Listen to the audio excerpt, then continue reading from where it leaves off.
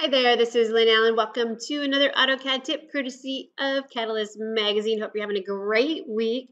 Today, I'm going to share with you a tip that has to do with external references, and it's going to come in handy if you've ever wanted to grab objects from an external reference and bring it and use it inside of your current drawing. Okay, now a long time ago, I showed you a tip called N-Copy, an Xrefs tool called N-Copy. I'll show it to you right here. Xrefs tool. And it's underneath blocks, copy nested objects. That allows you to grab objects from an Xref or a block one at a time and copy them into your current drawing one at a time. Oh yeah, which works great if you get paid by the hour. Okay, if you don't get paid by the hour, you're gonna like my tip this time. This allows you to put a window around objects in an Xref or use a fence, or you can use a lasso, whatever makes you happy. You can grab multiple objects at a time using all of those amazing selection set options. Okay? All right. So this is another way of doing it. All right. So follow along. There's a few steps in here, but if you want to grab a whole bunch of objects, it's well worth the steps. Okay? All right. So I have an Xref on here. I'm going to go ahead and click on here. You're going to see it is an Xref. And when I click on it, I can tell it's an Xref because you will see that the ribbon automatically changes. Hopefully you're using the ribbon so that I have options that have to do with an external reference. And I want to edit this reference in place. All right, now no surprise, it's brilliant. It tells me which Xref it is. That's the one I want, no surprise. And I want to prompt to select nested objects, okay? I'm gonna pick the objects that I want to pull into my current drawing. So I'm going to say, okay. And then make sure you put a window around the objects that you're after, or you can use a lasso, whatever you want. You can make it a big window. It's up to you. Don't pick everything, though. Okay, I'm just going to kind of be sloppy here. My goal is to grab the objects that are part of the store and all these objects over here, okay? A bunch of objects. I wouldn't want to pick those one at a time because I'm lazy. You've watched me before. I'm lazy. I don't want to pick, and I want to have to do a lot of work, right? And so I just put kind of a big window in there. All right, so now I am done with the objects that I'm after. Those are the ones that I'm after in there. And so I'm going to do a copy. I'm going to do a copy. It's a regular old copy. And I'm going to go ahead and I'm going to select these guys right here. Those are the only ones I want. I don't want the other stuff.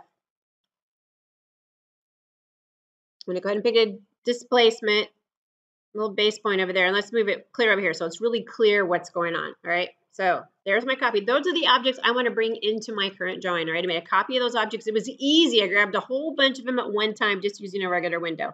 And once again, you can use your selection set of choice, okay? You can pick them any way you want. So there they are. All right, I'm good. I'm happy. Well, what am I going to do now? All right, I'm going to go ahead and I'm going to select my Xref because I need to get that toolbar back because it likes to disappear. It's a little frustrating. I'm going to select my Xref. That's why you can't pick everything. You need to be able to select that Xref to get your toolbar back. And when I do that, I'm going to say remove from the working set. What do I want to remove from the working set? I don't want these guys to get saved with my Xref. You're going to mess up your Xref if you do that. So remove this from the working set. Nice R for remove. You go away. You're out of the working set. You're no longer part of that Xref. Forget about it. Pretend it never happened. Okay, it never happened. Blink your eyes. Men in Black, The Machine, it never happened. All right. I don't know what it's called. One of you is gonna tweet me and tell me. Some of you tweet me and tell me what it's called. I don't know what it's called. Forget about it. Never happened. All right. So now what am I gonna do? I'm gonna click on the Xref again so I get that toolbar back. And when I do that, I'm all good now. I don't need to save the changes. I'm gonna discard the changes. You can save the changes if you want, because I haven't actually physically affected my Xref in any way, but I'm just gonna discard the changes. Discard the changes because I don't want to affect my Xref at all. It makes me feel better deep down inside. So what's happened now? My Xref has not been affected at all. No one's going to yell at me for messing up the Xref.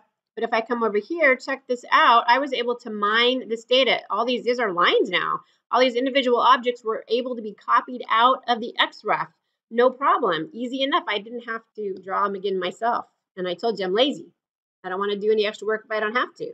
All right. So this shows you how you can go inside, reach inside of an Xref and pull out as many objects as you want. There's just a few steps involved, but you can play this video over and over and over so that you know all of the top secret steps. All right, it's well worth learning the steps, better than picking them one at a time, or heaven forbid, just drawing the objects. How boring is that? All right, so hope you learned something today, and I'm going to see you back here in 2 more weeks. Thank you for your time.